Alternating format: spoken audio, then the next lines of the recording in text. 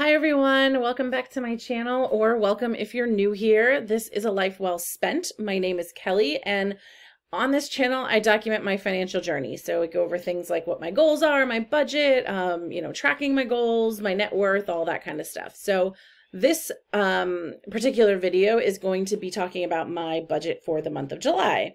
It is late coming out because I forgot that July was a 3-pay month, so I had based my budget on my normal income and oops. So I sort of thought about it after the fact. I finalized it and then I was like, cool. And come July 1st, I realized, wait a minute, this is a 3-pay month. Oopsie. I mean, that's a good problem to have. But anyway, without further ado, we will get into the budget. So this is the budget template that I use. I created it myself. It's a little wonky, I think, for some people, but it works for me. I like it so far. Still tweaking some things here and there, but here, that's what it is. So my income this month, I am expecting $4,476.90 from my job. I will actually get a little bit more than that because the way that our 3-pay months work, that last paycheck doesn't have the same, like our HSA stuff doesn't get taken out of that last pay. If we made certain deductions, like they do it kind of by a certain amount in a month. They don't do it like, I'm not really sure why, but they don't. So that means that that third pay is going to be a little different. It's going to be a little bit more, but I can't calculate exactly how much more that's going to be right now because I don't know what my tax rate multiplier is going to be, because the HSA stuff is tax free. So it'll reduce my taxable income. So to not have that going out to my HSA, it means I have more taxable income. So the amount of money that I would get, it would be different. I can't just take off, I can't just add how much I would normally send out in my HSA because it won't work out that way. So I just leave it like this. And then whatever the third pay is, I put it in and I'll see how much I'm over by. That's that. $291 comes to me from my mom. That's to pay for a couple of different things. One of those being my student loans. We had a deal a long time ago when I went to school that my parents had paid for my education. They wanted me to take out loans, so they send me $200 to make the payment. I'm actually working on gathering up some money. That's one of my main goals right now one of my main money goals right now is to pile up enough cash to pay off my student loans in one lump sum if Congress does not get their stuff together and do any kind of loan cancellation. So, but they're currently my parents are currently the ones making the payments. Also included in that is $50 that I'm sending into a brokerage account for my niece. And my mother's portion of the cell phone and TV bill. So is what it is. For a total income of $4,767.90. So giving, I actually do $100 a month in giving, but I put some of it over into a sinking fund so that I can pay out for like different giving opportunities and things like that. But I do $10 directly to, I think this one is to Planned Parenthood. And then I do a monthly contribution to Fair Fight out of my sinking funds. And it's just, I'm an idiot for how I set it up, basically. It's just, I need to change it, but I kind of was like, I auto drafted from PayPal and I was like, oh, well, that seems like a good idea without realizing that it doesn't pull then from my sinking fund. It pulls from my checking account. So I keep them separate right now until I make that change. Mortgage, $676.03. My electric bill this month is $36.57. Natural gas, $26.12, which is kind of about what it gets to be because in the summertime, I don't really use my stove a lot. I make myself some tea in the morning and that's about it. It's too hot to cook. And I don't really have air conditioning. I have like a window unit. So I really try not to cook beyond like noonish because the sun just sets on my kitchen and it roasts. My neighbors used to have this gorgeous tall tree that kept my kitchen in the shade, but they had to tear it down. It was dying. It really needed to come down, but I was very sad because there's so much shade on my house that way. Anyway, sewer, $58. That's a flat rate. Water, $20.07. That may change. I haven't actually gotten the water bill, but that's what it was last month, and so I'm just going to kind of keep it at that. My internet, $125. That actually includes an internet and TV bundle, and honestly, we really only have the TV because of some things that my dad wants to be able to watch. Otherwise, we would both get rid of it. Or if we could get what he likes to watch through some of the other subscription services that we have. But those of you who are new to the channel don't know this. Those of you who've been around may know this. I know I've talked about it, but you may not have seen it in a video. My father was in an accident, was paralyzed. And so I know that it's stupid to pay for more internet and more TV than you need, but, you know, we need it to give us access to the things that he wants to be able to watch. And I mean, that's a small price to pay for, you know, the poor man gets very little, doesn't get much of anything that he would want or like in life. So we do this for him. It is what it is. Cell phone, $60. I had to up that because I definitely went over my data package. I've caught out in, June way more than I expected to, way more than I ever have, not ever have, but ever have probably since I had this plan. And I'm happy for that, but I wasn't expecting to kind of go over my data, and I did. So I may need to look at adjusting that in the future, but between, you know, when we first switched over to this plan, we're paying by the gig, and we pay for 1 gig of data. It's $12 through Xfinity Mobile. I loved it. And my mom and I share that 1 gig of data because when it happened, was shortly after my dad's accident. So we were literally going from work where we could be on Wi-Fi to the hospital where we could be on Wi-Fi to home where we were on our Wi-Fi. So like we really didn't have a need for data because we were never in a place that we actually had to access it. So it's worked really well for so long. But I think now, especially, you know, after COVID, things are starting to open up a little bit. I might actually be out and about a little bit more and be able to use more data. So I might look at changing what that plan is going to look like, but that's where we're at right now. Groceries, $200. My life insurance is $7.50. Gas, is $100 this month. We'll see how I do there. I may make a kind of a mid-month adjustment. I'd really like to take a trip. I'd love to go to Maine. But I'm not quite sure yet. And, you know, if I need to add more to that, I will.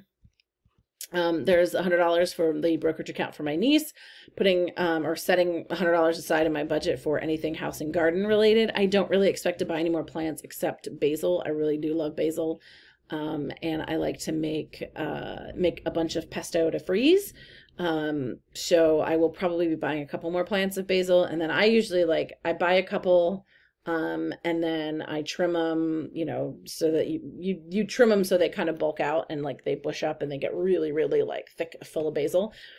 And then I'll take some of the smaller or some of the better, like more established ones, and I will propagate new basil from them because it's very easy to do. But that way I have like tons and tons of basil and I can make a big batch of pesto. So that's probably going to be the only thing that I buy. And I probably can honestly adjust that to like $50. But I feel like if I do that, then I'm going to end up needing something for the house. And I'm going to be mad at myself for that. So restaurant, I bumped up to $100. There's the opportunity to go out a little bit more. And I'm taking it while I can because once the school year starts again, that's probably going to be, things are probably going to get dicey again with that Delta variant. Unfortunately, personal, $450. Some of that is going to be my trip to Maine if I get to take it, or anywhere that I go, really. Miscellaneous, I up to $200, partly because I have my identity theft protection renewal. It was $75 when I first bought it. I'm not sure if it's gone up or not at all, so I kind of looking at like maybe $100 there and then $100 of miscellaneous. Things always come up, so you always want to have miscellaneous in your budget. My student loan payment is $200. And then down here, we have all the money that I'm allocating to my different sinking funds. So I put a car repair fund. Oh, by the way, I have not adjusted these properly yet. So these are not at all accurate. Some may be, others will not be, because there's been money that's come out that I haven't closed out yet. So don't pay attention to those numbers. They're not necessarily accurate. So car repair, I put $50 into a car repair fund so that when I need something new, I can spend that. And in a couple of days, I'm going to get paid to get my car detailed. And that money's going to come out of the car repair fund, I believe, because I have it in there and I think I would rather. And it's going to be pricey, but it's going to be, I mean, my car needs the level of detailing and cleaning that I don't have the time or energy to do. So I'm paying for somebody to do it.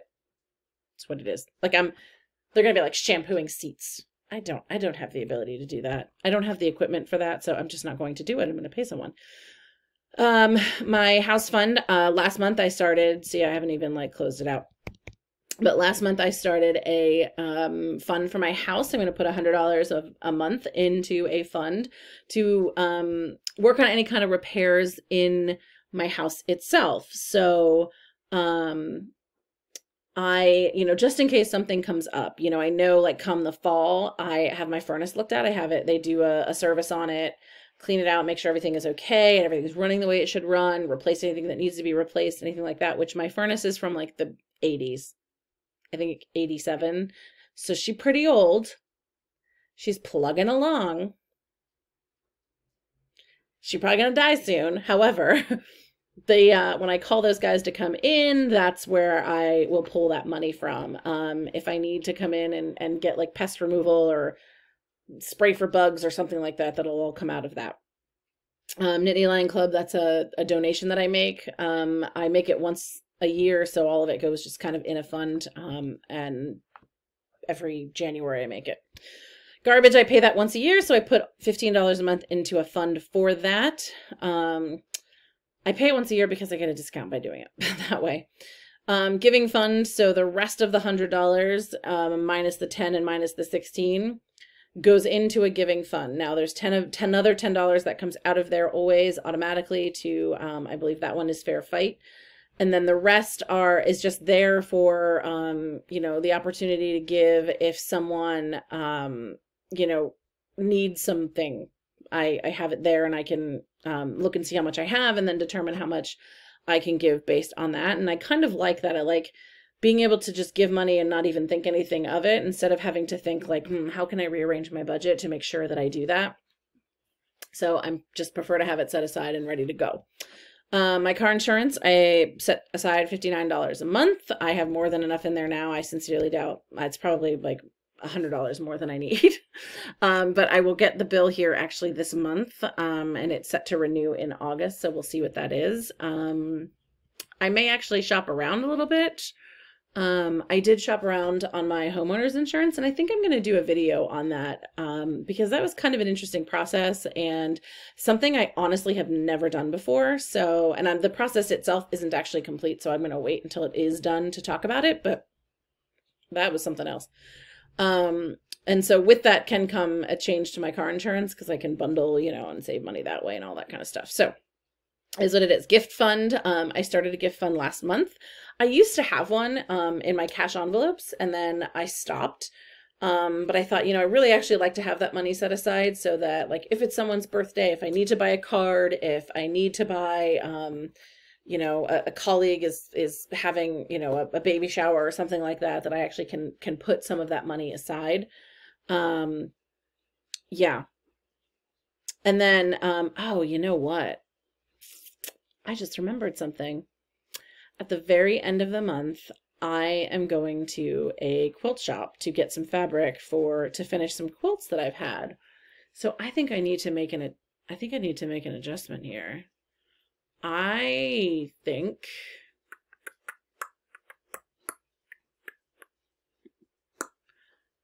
I'm going to change my miscellaneous to 600 and we'll include the trip in there. And the personal will include my fabric. So that means, look at that, I'm over by $400. And the easiest way to do this is to do this. So 154461, that's what we'll do. I totally forgot we made plans to do that. There's this fabulous place. And I have a couple quilts that I've been trying to finish that are gifts for friends. That's talking about the gift fund is what reminded me. But the quilt shops that are around me, the fabric shops around me, I just really haven't liked the fabric. And so I'm going to head down to this place that's kind of a big place. That has exactly what I went there to do something else and like drove past this fabric shop and stopped in. Had I known that it was there when I was going to do the other thing, I would have taken the quilts with me, so I would have made sure I got the right fabric, but I haven't. And this is the first chance at the end of the month that I'm gonna have to go back. So I need to make sure I budget for that, and I'll put that in the notes for myself. The rest then goes to my student loan fund, so that should be about $1,544.61. Thanks so much, guys.